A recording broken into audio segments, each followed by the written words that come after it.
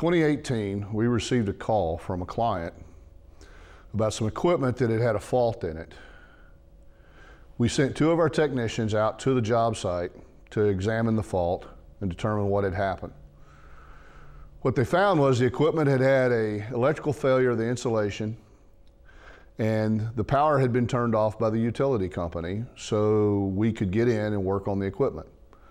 So all the lockout tagout was done, all the job safety evaluation was done, guys prepared to do the work, and they executed the work that day. That morning, the young man with the utility company left his wife and 2 children, and he came to work. And he isolated the circuit so that we could work on it. Later that evening, after we completed our work, the young man came back in order to turn the power back on to our client's facility. One of our technicians heard a loud sound, and when he turned, he had seen where a blast had occurred out of the transformer feeding the facility. The young man with the utility company was on the ground. His tools, his meter, parts of his clothes were scattered about the transformer. He went over, our technician did, to render aid. The young man was coherent, and our technician asked him what he could do to help, and he said, "Could you call my wife on my cell phone so I can talk to her?" So our technician dialed the number on the phone and held the phone because the young man's hands were burned so badly with his face that he couldn't hold the phone himself while he talked to his wife.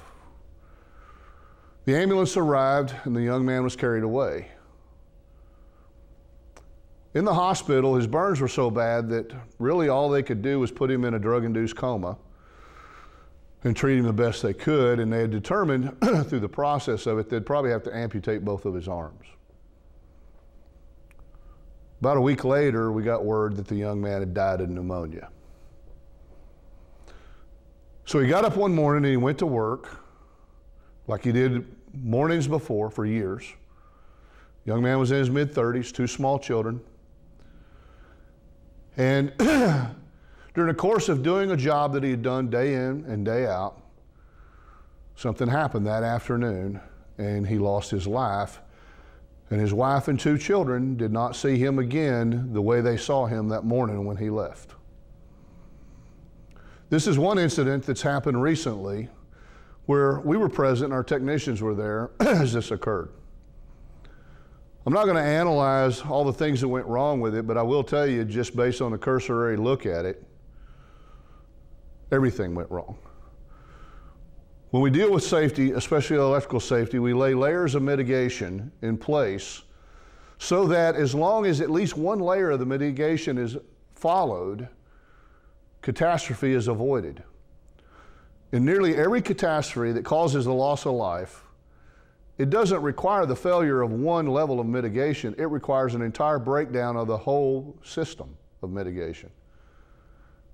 In nearly every case, that mitigation breakdown is due to human error. Human error is completely avoidable. The problem is we have to start paying closer attention to the human error itself.